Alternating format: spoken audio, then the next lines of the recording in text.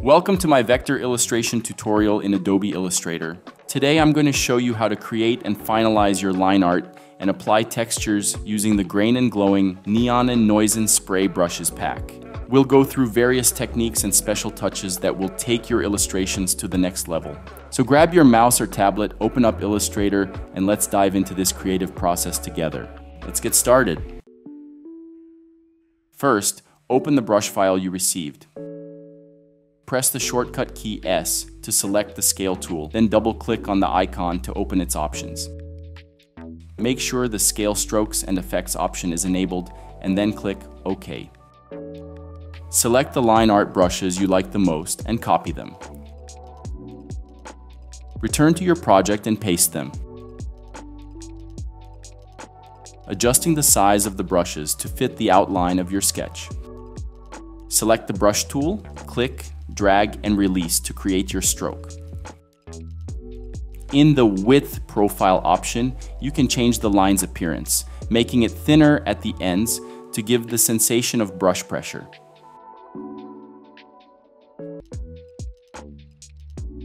You can select all the lines and configure them more quickly by selecting a single variation for them. Besides the brush tool, you can use the pen tool, clicking point by point in a more detailed manner. You can adjust each anchor point and the direction handles to achieve more perfect curves.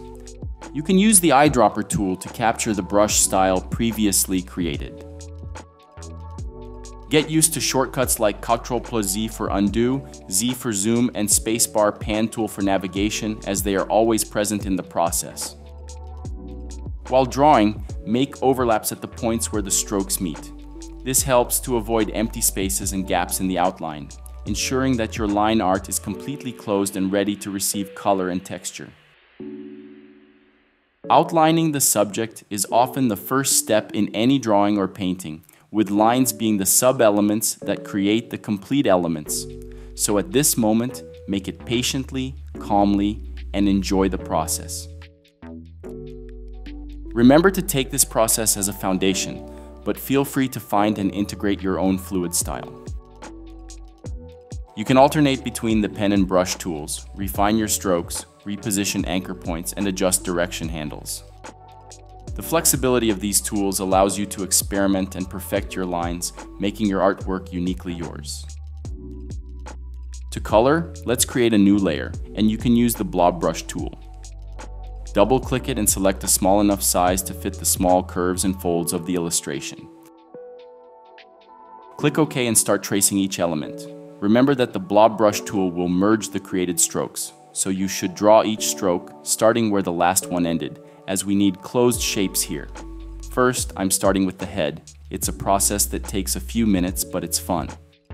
The idea is to close the shape by ending the last stroke where you started the first one. Once they are merged, select the Direct Selection tool with the shortcut key A. Select a single point within the shape we created with the blob brush and press Delete twice. Illustrator will delete all the points within that shape. The idea is to do this for all the elements in the scene, repeating the process to create a single shape for the elements. First, I did the head, then the body, eyes, nose, and ear hole. To add textures, go back to the brush file you downloaded and copy some styles you like. Remember that the brushes are organized in an orderly manner from the lightest to the densest. After copying, return to our project file and paste the brushes. Adjust them to fit an ideal size for coloring your illustration. Let's create a new layer and name it so that we understand it is the texture layer, right below the line art layer. I'm using the same black color as the line art for the hard shadow. Then we need to apply the texturing process. I'll select the brush tool, choose the half spray brush, click, drag, and release to create the stroke. Sometimes half of the spray might go outside or stay within the line art, but that's okay because you can use the Direct Selection tool or the General Selection tool to move specific objects and adjust the curvature for a perfect fit within the line art. Depending on where you start and end, the spray fade will be up or down, so you can correct it by selecting the two brushes that vary both up and down.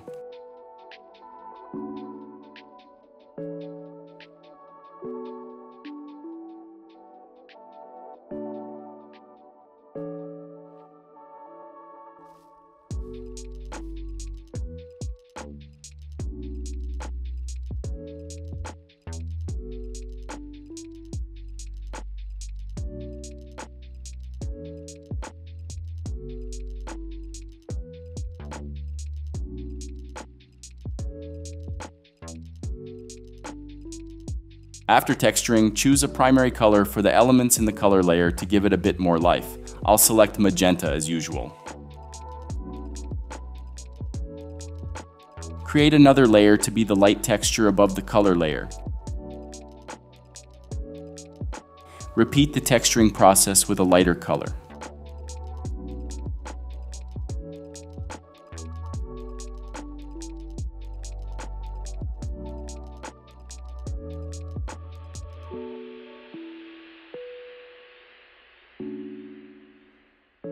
After filling the lights at the edges of the shapes, let's create a shadow variation. Create a new layer to be an intermediate color between the light and primary color.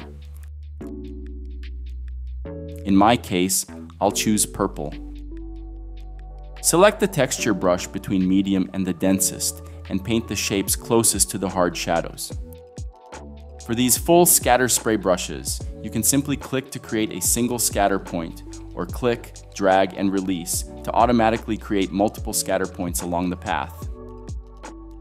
Keep clicking and creating scatter points in a way that they overlap the background color, giving the effect of shading. Do this for all the elements in the scene. To change the color of the texture or the base color already created, we can work with layer separation. For example, I will change the tone of this magenta. Select all the magenta elements on the base color layer, click on the Add New Swatch icon. Make sure the global option is checked so that you can edit this color later and all the elements will update automatically. Then, adjust the sliders to achieve the desired tone. The same can be done with the texture colors. Select the texture with the stroke color you want to change. Go to the icon in the upper right corner, select the Select Same Stroke Color option, change the color or create a new one, and adjust to the desired tone.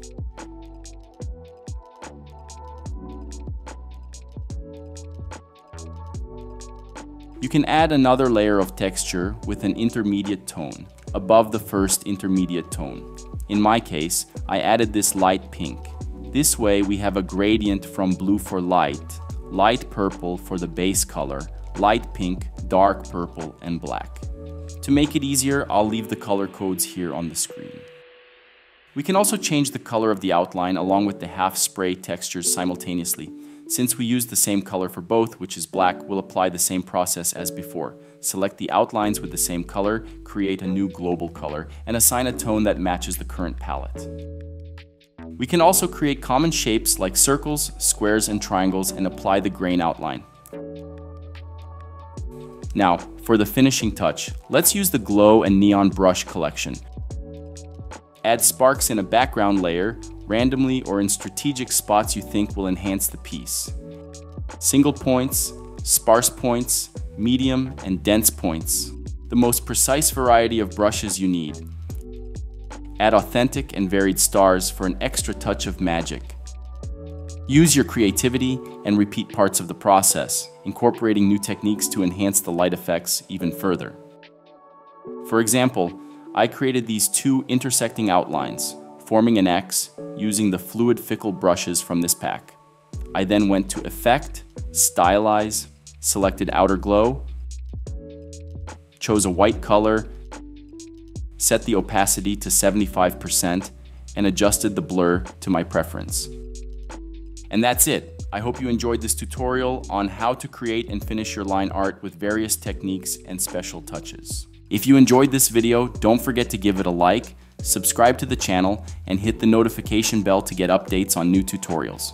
Leave a comment below with your questions or suggestions. I'd love to hear what you think and see your creations using these techniques. Be sure to check out the other videos on the channel for more tips and tricks on illustration. And don't forget to visit our store to get the complete brush collection we use today. Thanks for watching, and see you next time.